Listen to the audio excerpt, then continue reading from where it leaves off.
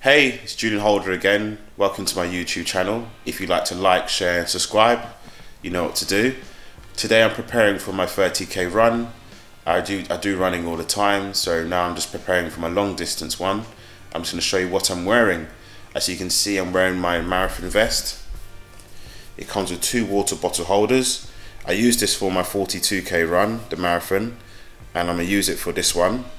And I'm wearing my Nike Zooms, Pegasus. Really comfortable, and I really highly recommend it. For this run, I'm going to keep it steady, good posture. I like to say I'm not going to try and run any crazy routes this time. I'm going to keep it a nice steady route and try and run up hills, try something different. But yeah, let me see how I get along with this run, and I'll show you what little things I did just to progress through it.